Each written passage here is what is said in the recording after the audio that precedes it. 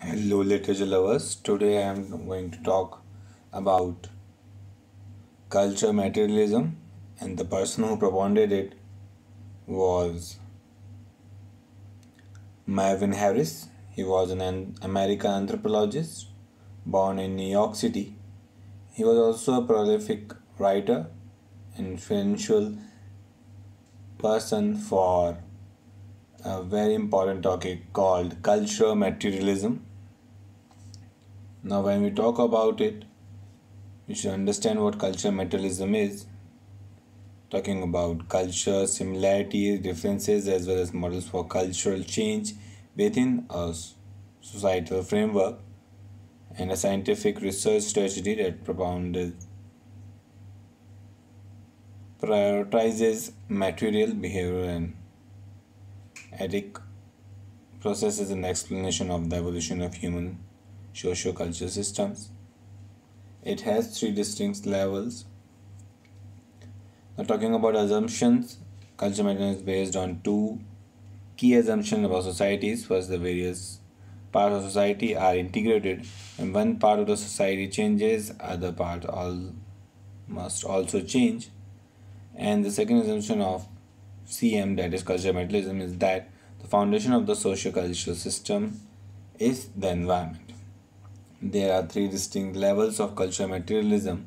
First, the infrastructure that promote the idea that infrastructure consisting of material realities such as technological, economic, reproductive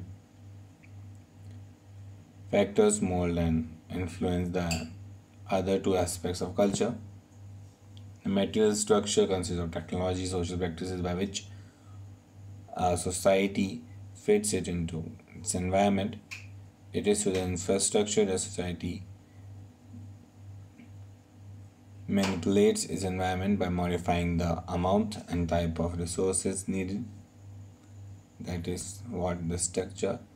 Now, infrastructure component is technology, population, and the mode of production, the reproduction, are attempts to strike a balance between the population level and the consumption of energy.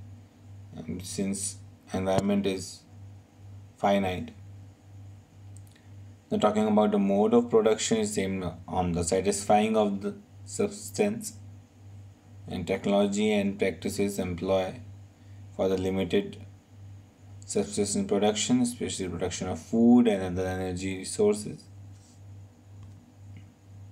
These include hunting, gathering, horticulture, pastoral, agrarian, industrial, and hyper-industrial. These are the pictures related to the basic needs.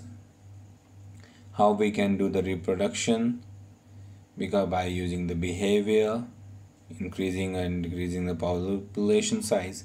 Technology and practices helps in expanding and maintaining the population size. That depends on the demographic, mating pattern, fertility, nurturance of infant, medicine, contraception.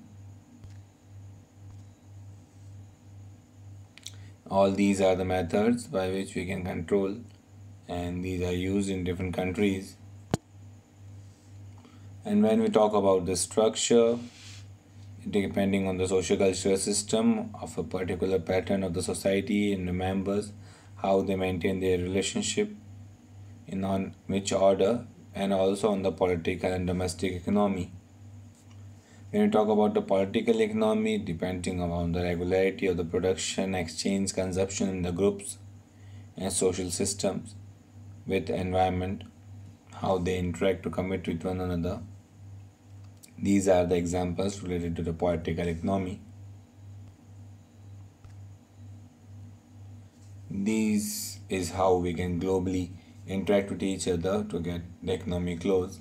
Now we talk about the cultural economy, as we have interact in small groups and they perform many functions regulating the reproduction and the basic production in society, education, all these disciplines.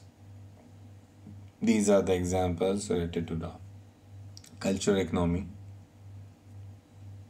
This picture will really summarize it all. Not talking about the superstructure. This is a very important topic to consider, and the sector consists of ideological and symbolic aspects to society, such as religion, giving the importance of the symbolic process, behavior structure, mental superstructure. So this is what we talk about.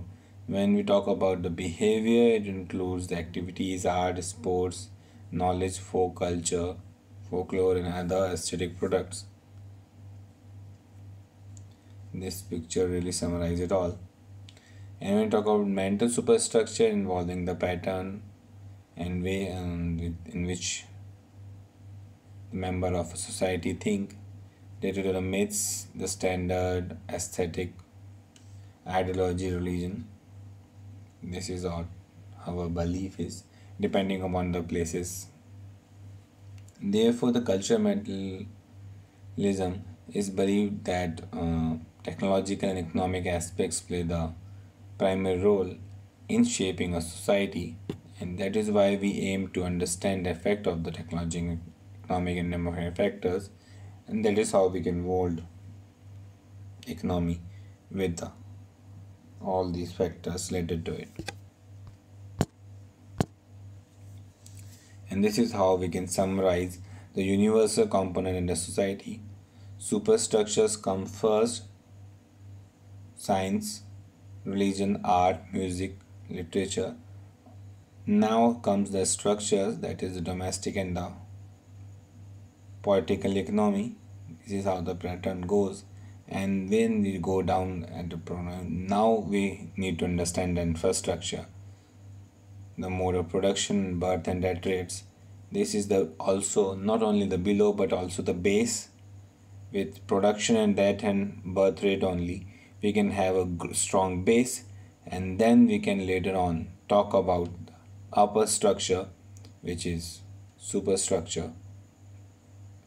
Slowly and gradually, all are dependent on each other and somewhat interrelated.